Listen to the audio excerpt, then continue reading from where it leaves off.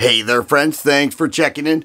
I'm not sure if you heard this yet, but now Biden wants to ban 9mm handguns. He said there's no rational purpose for anybody to use a 9mm handgun in terms of self-protection and hunting. You know, he always likes to bring out hunting and say, it's like the deer are wearing Kevlar vests. This is why we don't want to give any ground. It will never, ever, ever be enough. At first they say we don't like ARs, AKs, we think they should be banned. You know, hunters don't need 30 rounds or there must be an awful shot.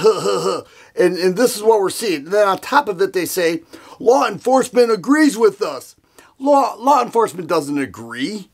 I haven't heard any, actually quite the opposite. Most of the law enforcement, by far, that I have talked to say that we can't get there in time, you have to protect yourself.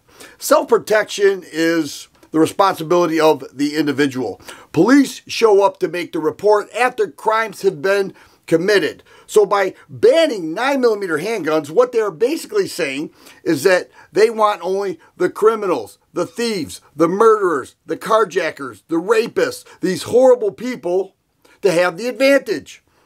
Every day in America, we see self-defense situations take place with an armed citizen. Actually, there have been studies in prisons with people that were hardened criminals say the ones that I feared the most were not law enforcement. They were the armed citizen because they will not think twice and start shooting. They are a dangerous species to deal with. The armed citizen. But I don't hear any talk about that right now. I don't hear anything about that. The only thing I'm hearing is bans because right now the liberals and some Republicans, by the way, are feeling the power. They feel they have the public on their side because nobody likes to see what happened in New York and in Texas and in other cases. So the first thing they want to do is reinstitute to their constituents and say, we're going to ban this and everybody's going to be safer. Nobody's going to be safer. You're giving the criminal an advantage and you're saying that you're going to be safer. And one thing that really bothers me, and I've been reading more and more about this, is that certain Republicans are turning coat. They say, well, now that I saw what happened, I'm open to discussing what's going on with ARs. Basically, they are validating the false claim that an AR-15 can shoot itself and kill a bunch of people.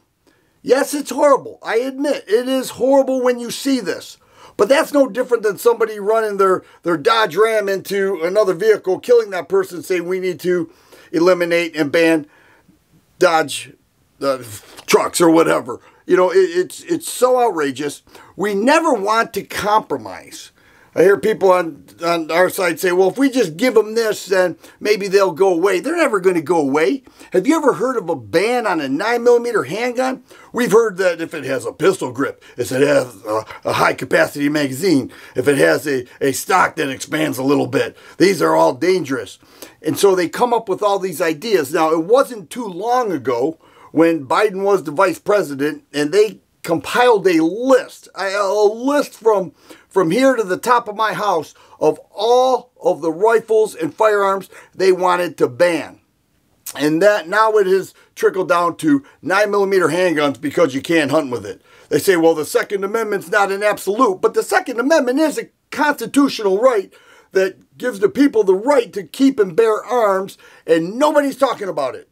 Instead, they're saying, how do we stop this from happening again? I don't hear much talk about increasing school security. I don't hear much talking about increasing the number of armed citizens for those who choose. We don't hear about that. Instead, we hear about bans. And now it's gone down to 9mm. And then once that doesn't get to the outcome that they're looking for, then it'll be, oh, then we need to ban .357 Magnum. Of course, we need to ban revolvers. We didn't go far enough. And I'm sick of these Republicans going and saying, well, I'm open to it because I don't like what I saw. Well, I don't like what I saw. All right, this is an outrage. You're validating their false narrative that the gun itself commits the crime.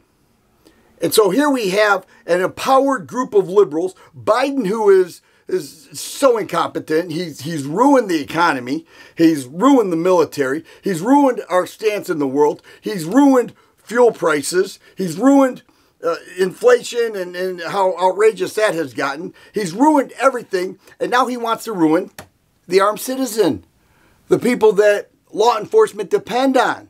And in many cases say, go get yourself armed because we won't be there to protect you. He's ruining everything, and in the process, doing everything to strip away our rights and our protection.